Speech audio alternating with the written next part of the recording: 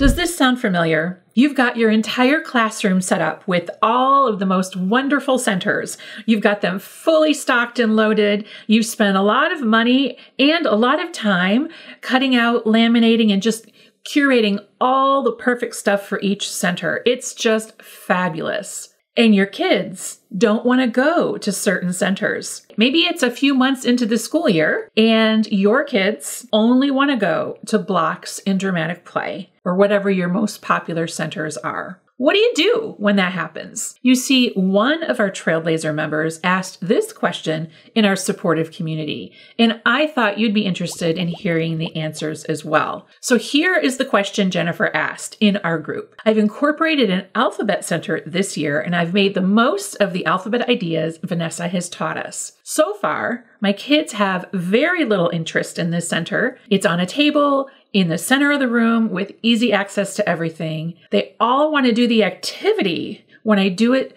with them in small group, but then they just want to play in the centers like dramatic play, Legos, or sensory. Any ideas on how to get them to do all these great things that I've created or bought? Does that sound familiar to anyone out there? Let me know if you're watching on YouTube in the comments below if you have ever had that same experience, because a lot of our members have as well. So let me tell you a little bit more about Jennifer for some context. So she teaches a mixed age group of children ages 3 to 5. She has one class on Tuesday, Thursday, and another class on Monday, Wednesday, Friday. She only sees her kids a few times a week, and each time she sees them, it's only for 3 hours at a time. Here are my first initial thoughts, and we'll get into the different things that I suggested for Jennifer and some of the things that our other students suggested as well. So my first thought was, have you tried previewing the centers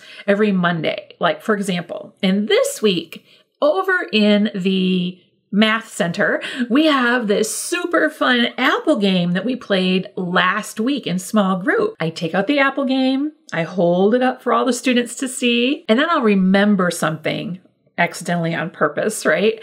I remember last week that Zoe and Aiden, they had a great time playing this game. Do you remember that too? Nod along, because you want them to remember with you. Then say, if you want to play the Apple game this week, it's going to be right here. And as you say right here, you walk towards the alphabet center, whatever you call that in your room, and you put it on the shelf while they watch. And usually I will have something like that, an activity in a tub, an open top container of some sort, whether you use baskets or tubs, whatever. And I will put it on the shelf in the place that it's supposed to go, right? So they can see where it is. And then I'm going to take it a little step further. And when it's time to go to centers, I'll say, don't forget about the Apple game that's waiting for you. That's one way to preview that, right? And then another thing that I thought about, and you let me know if this rings true for you too, for teachers with classes that only meet 2 or 3 times a week. So if you're in that situation where you've got a Monday, Wednesday, Friday, and a Tuesday, Thursday, and each time you see them, the Monday, Wednesday, Friday is one class and the Tuesday, Thursday is another. If it's only a couple months into the year, and as I'm recording this, it is only a couple months into the school year, but you might not be watching it at that particular time. So that's why I'm being specific with that. In my everyday class that met every day, Monday through Friday, for 3 hours, most of my career, and then full day towards the end, the novelty for centers didn't wear off after 16 days. Goodness no, it took until at least October for the novelty of those high interest centers to calm down. So your kids would be right on track, in my opinion, in their still being most interested in those because they've only explored them and played with them a few times. And you also have that drawback of having gaps between the time that your kids come to see you, right? So think about if you've ever taught a class that meets every day. So I'll take my class as an example, my previous classes. If we had a 4-day weekend, when we came back on Tuesday, I had to review everything. because that's a long time in the world of a little kid, right? So think about it. Every week when your kids come to you on Tuesday, you have to revisit things, especially if you're only in the second month or into the third month of the school year. That's a long time for little kids. They haven't got the muscle memory and the memory in general and all the rules and routines. They're not down yet. They're just not ready for that. So I think that is completely normal for being in this point in the school year for children ages 3 to 5 to be behaving that way. I think that is completely normal. So don't worry.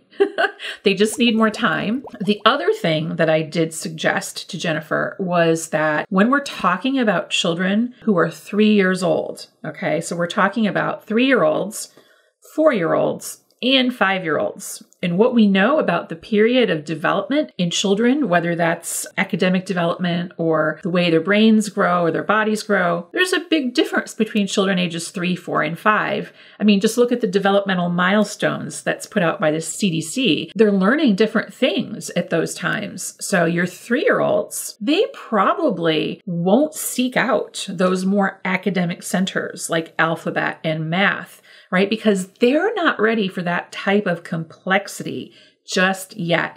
3-year-olds are in more of an exploratory phase, right? Than your 4s and your 5s. So your 3s are going to move more frequently and fluidly throughout the classroom, just because that's where they typically and normally are in their stages of development.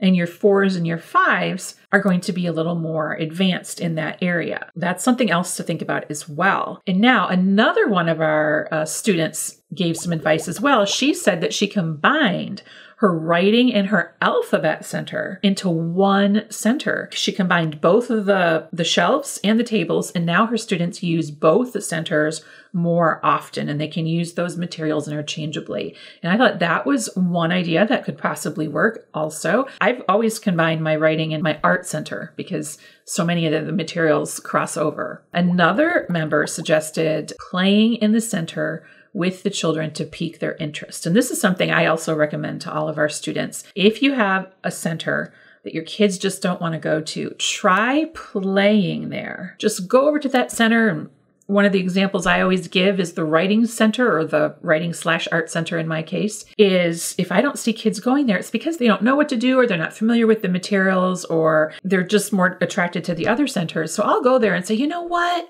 I'll think out loud.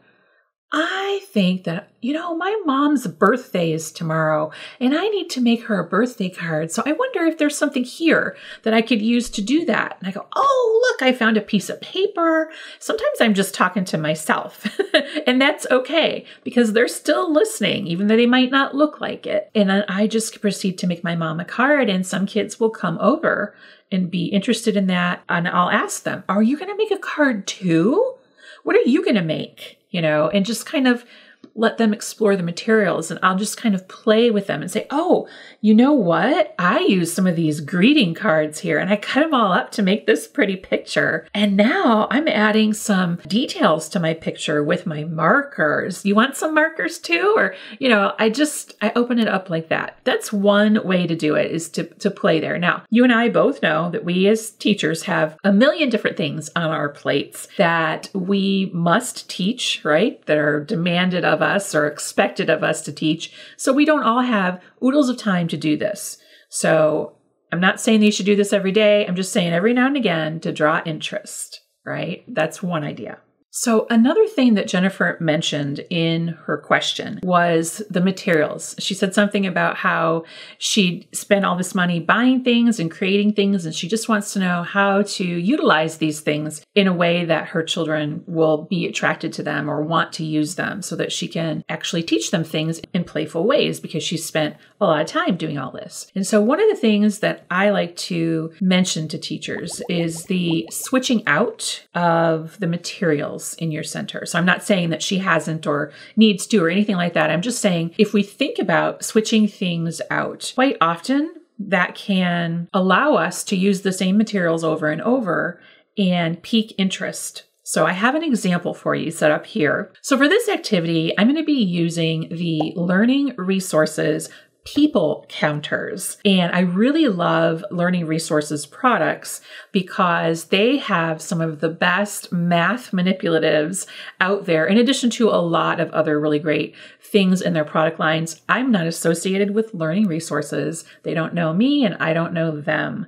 But I'm certainly open to any partnerships they may have. But what I hear from teachers quite a bit is that my kids just put them all in a pile and make soup, or they make a mess with them, or they don't know what to do with them, or I lose them all the time, all those kinds of things. And I will say that, yes, that's a problem, but it's an easy one to solve. So we talk a lot also in early childhood about switching the materials up on the shelves. And so one way that you can keep things fresh and fun, in this case, in your math center, is to switch and rotate out the materials, but you're also going to use them over and over and over again. So each time they're presented in that center as a free choice or whatever, just, to have at during center time, your kids are going to be building the number of skills they can practice using those same manipulatives. So for those of you watching along, I have the people counters from Learning Resources right here on the screen. And if you're listening along, they're just little people and they're different sizes and different colors. So we've got a green, red, purple, blue, yellow, orange. So lots of bright colors. And the people are, what I really like about this set is that it has different sizes of people. So right there, it gives it a lot more ways to be used, right? Because now we've added not just color, but we've got the type and the size of the people. So here's a baby. We've got a little girl. We've got a taller, what looks like a man. It could be anybody. They have no faces on them, right? So these could be anybody. This is we'll just call him a little boy. We've got little girls, little boys. We've got what look like men, what look like women, and cats. I love that they have these little cats. That's another reason why I bought this set, because I'm a cat lover myself. So we've got all these colorful manipulatives, right? And so the first thing that most people want to do with them in their centers is to have the kids sort them, which is totally fine. There's nothing wrong with that at all. And so very simple, on the screen here, I have printed out a picture of a house. This is just a black line drawing. I've printed them out on brightly colored paper that matches the colors of the people. So I've got a green, a yellow, a blue, a red, a purple, and an orange picture of a house, right? So I printed them on colored paper. And the very obvious thing to do in the beginning of the year, especially when a lot of people are kind of assessing their children's knowledge of colors and so forth, is to just invite the children to sort the people onto the mats. You can actually just leave it open-ended and let them decide how they want to sort the people on the mats. But if you're watching along, you can see here that I am just sorting the people by color into the little houses, right? So that's one way. And that's the very simple, easy way that you could present this to kids. So let's say that's the first introduction that your kids have to these people. Well, that's great. Then you can put them out in your math center and your kids can do the same, right? They can practice sorting. But you'll notice they start to do other things with the people. They're probably going to be doing a lot of different things with the people. So let's look for all the babies. And let's put the babies right together, right? Now I don't need the colored houses because I'm not sorting the babies by color. I'm sorting them by type, right? And this is another math skill that you will find on almost all early learning standards throughout the US when it comes to the preschool ages. So there, we sorted all the babies. Now we can sort all the girls wearing skirts or whatever. You can do that. There's a lot of different ways. So you'll probably notice some of them doing this naturally. But another way to sort would be, let's see, let's line up a set here.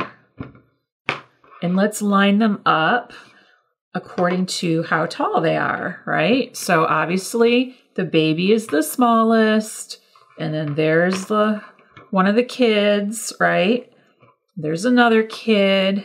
There's what looks like a mom, and there's what looks like a dad. And now you've lined them all up The kids have lined them all up rather in order. That's by size as well. Now they can sort them from shortest, right, to tallest. So now that I've got the babies over here, now I can sort the little boys and the little girls. You know, we can just sort them like that. That's another way to do it. And of course, one of the kids' things they always like to do as well is to pattern with them. So you've got a blue person and a yellow person. You've got a blue person and a yellow person. You've got a blue cat and a yellow person. So we're going blue, yellow, blue, yellow, blue, yellow. So there's all different ways to pattern, of course, when you're doing patterns by color.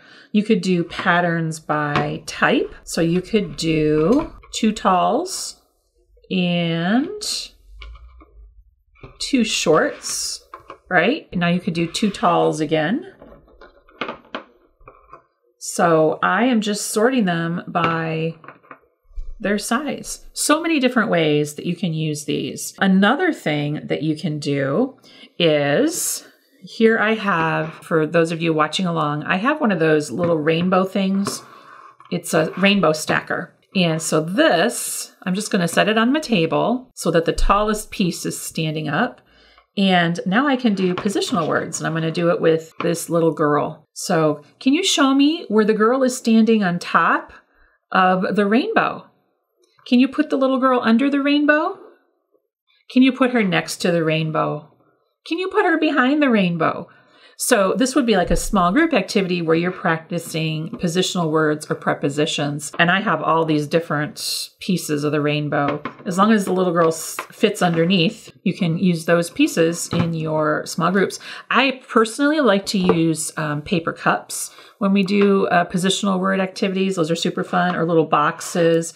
You can use a lot of different things for positional words, like to put the little manipulatives in, right? They can count sets. Like, I wonder how many of the blue people there are, or the blue characters. So we're going to put all the blue ones here, and now we're going to count the set, right?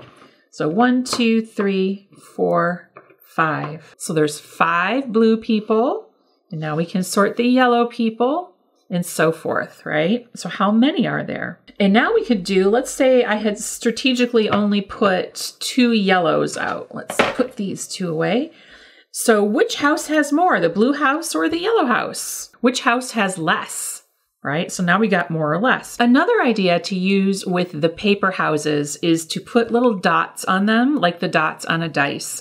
And so here I have a purple house with 4 dots, a yellow house with 3, an orange house with 5, and a green house with 2. So your kids could then match the number of people to the dots. So here I'm going to do 1, 2, 3, 4 people on the purple house. And then I can put 1, 2, hey, do I not have another yellow one? I can put 3 on the yellow house and 2 on the green house, and so forth. And of course, you could always print your houses larger so they're, you know, a bigger size so you can make your dots bigger. Another idea, because I love, love, love to incorporate as much 3-dimensional stuff, as many 3-dimensional things as I can into our activities. Your kids could possibly, if they wanted to, make a pattern, right? So let's take red and blue again, because those are the color bingo daubers I have. I have a sentence strip here. I always use my sentence strips for patterning just because I think they lend themselves really well to it. And bingo daubers, you know, typically they go through regular paper, but in this case, it's a sentence strip, so not as much. Although this particular bingo dauber that I'm using is a little gooey. And now they can just stamp the matching pattern on their sentence strip. I mean, how cool is that? Now you've got 3-dimensional little people, so they're picking up and counting them with their hands. And you've got bingo daubers. I mean, my goodness, do-a-dot. They're called do-a-dot markers. So now you're painting. I mean, how much better could it be? So each time I'm doing one of these types of activities, I'm doing it in a small group. I would never do all of these things that I just showed you in one setting with kids. No, each one of these is a separate activity that I'm going to be doing with kids when when it's time, when I feel that they're ready, when it's in my curriculum, and so forth. I'm not going to be doing all these at once. I should have said that first. I apologize. This would be 7 different times during the year that I was using these counters in my small group math activity. 7 times that they have worked with me in a small group to use these manipulatives. Each time that I meet with them in the small group, right, as our curriculum progresses and as we introduce new skills and learn new things, I will put this on the shelf after we've used it in small group. So let's say the first thing I do is sorting by color. So after we've all done that in a small group with me, I put it on the shelf, right, in my math center. And on that Monday, I usually preview it a little bit and say, remember those people that we played with last week? Remember what we did? Oh, you remember. I walk it over. I do that whole thing. And then I'll let them know that the little people there are in the math center and they can play with them. I'll leave them out there for a couple weeks. I will put them away because I'm not going to go on to any other thing with them just now, right? Maybe I'll leave them there for a few weeks, take them out. And then if they ask me where they are, I'll say, oh, we're going to use those again soon. They'll be back soon. And then maybe it's time for me to start working on patterning. I don't know, whatever's in the curriculum at that point. And so I'll get them back out again and we'll do that in a small group. We'll do patterning. And again, it goes on the shelf after we've all had a turn with me. So at the end of the week and everyone has had a chance to work with me in small group, then it goes on the shelf. Now they can do what? They can be sorting them by color, and now they can be patterning them too, because they've got 2 different uses. Now, are they going to do other things with them? Of course. If they give them voice and they pretend to talk to each other or whatever, that's fine too.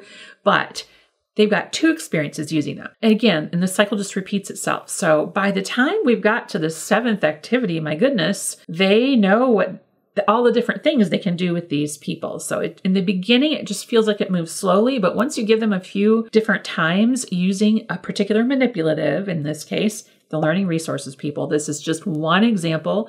You can use this example with any other manipulative that you have, with any other material. I used the people counters once, and now my kids are bored with them, and I don't have, any money to buy more things this year, but maybe you also have transportation counters. So you can take turns swapping those things out. Ideally, you have several other things that you can put in your math center. And I don't want you to think that everything you put in your math center has to be store-bought either, because rocks can be math manipulatives, leaves can be math manipulatives, sticks, natural objects can be manipulatives as well, wood slices, all of these great things that you find outdoors. You can use bottle caps. There's lots and lots of different things. So there you have it. I hope that you and Jennifer, if you're listening along, got some great ideas that you can take back and use in your classroom right away to hold interest in your centers in your early childhood classroom. Don't forget, if you have a question that you would like me to answer here on the podcast, all you have to do is go to prekpages.com/listen and look for the button that says Ask Me a Question. That's going to let you leave a voicemail for me that I can then use to answer your question here on the air. And you know what? Nobody's going to know if it's your real name or not. So you don't have to worry about that. Because I've had some people say, I don't want anyone to know where I am. And I'm like, well, that's okay. You don't have to say, I'm Vanessa from Dallas, Texas. You can say, I'm Vanessa from Utah. That's up to you. It doesn't matter. What's most important is that we answer your questions, because this podcast is all about elevating the field of early childhood education. Until next time, I'm Vanessa Levin. Onward and upward. If you think these videos are valuable, you have got to come check out the Teaching Trailblazers program. Teaching Trailblazers is the place for teachers like you to get the professional development resources and support you need to thrive. It's where you can learn relevant, life-changing best practices with professional development created specifically around the challenges early childhood teachers face. It's where you can get access to a complete research-based pre-K curriculum that you can use either to supplement your existing curriculum or use on its own to get 100% of your students kindergarten ready by the end of the year. And it's where you can hang out and connect over all things early childhood with other teachers just like you and me. It's my favorite place on earth, and it will change your teacher life, I guarantee it. Come join us at teachingtrailblazers.com to get more information and apply today. That's teachingtrailblazers.com. I can't wait to see you there.